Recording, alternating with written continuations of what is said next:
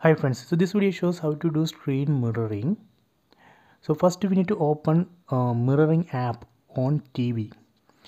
So in this TV I am going to open mirroring app. So this is the name of the mirroring app.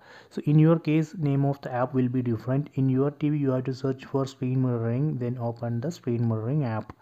So let me open this app, then keep this screen on, don't do anything.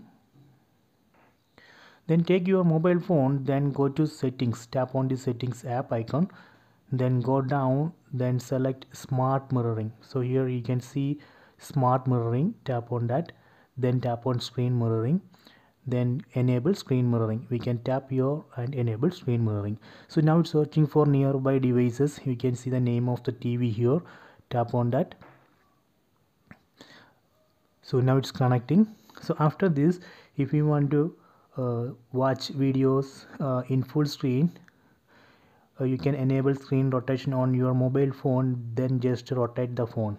So that way we can switch display to full screen on mobile phone and TV.